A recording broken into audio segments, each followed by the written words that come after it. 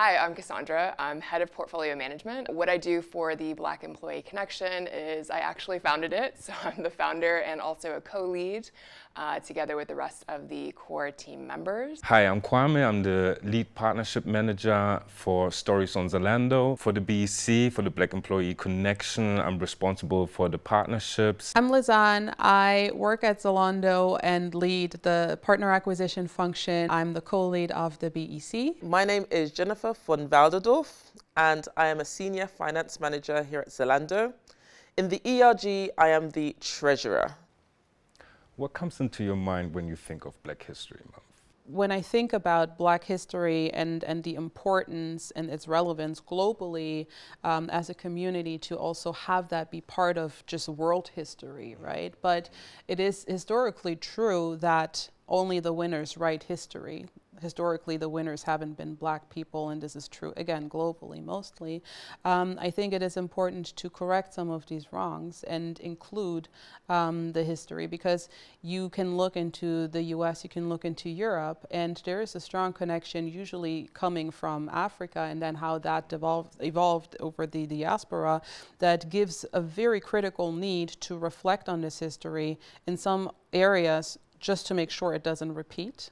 To have younger generations learn from it and raise awareness that, you know, while Black history, from like some of the atrocities that happened, might seem a long time ago, it's really not that long when you look at the span of just continental Europe and the US being in place as countries.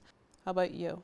I also believe that it's important to not just highlight the struggle, but also highlight pre-colonial Black history. Being born and bred in German, I think to us Black history means something very different, because we kind of learned of it from America or the UK, and I think it's something that's establishing now in Germany especially, and therefore it would be nice to not just speak about Black history, but just in 1 month, but also speak about African history, speak about pre-colonial history, to really show also that we can be proud of our history, and I think this would also share different light of Black people in the broader world, you know? Yeah, so in a nutshell, we're more than the struggle.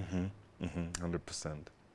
So normally with Black History Month, it would be, I guess, a good excuse for, in the UK, cinemas to play, you know, movies from a Black director, or including a high share of Black actors. And it will just create more of a buzz around, you know, what we refer to as Black excellence. I think the West in America does as well.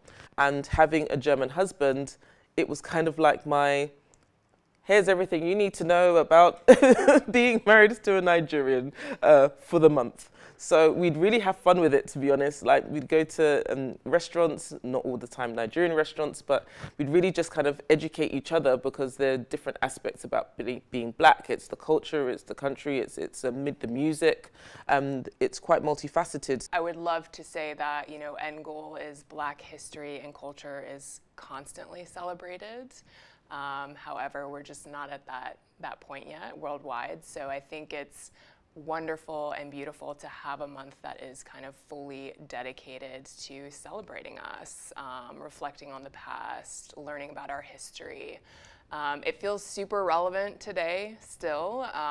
You know, I'm American, part American, and so you see still, you know, instances of wanting to eradicate these histories or wanting people to forget these histories, which I think we cannot let happen.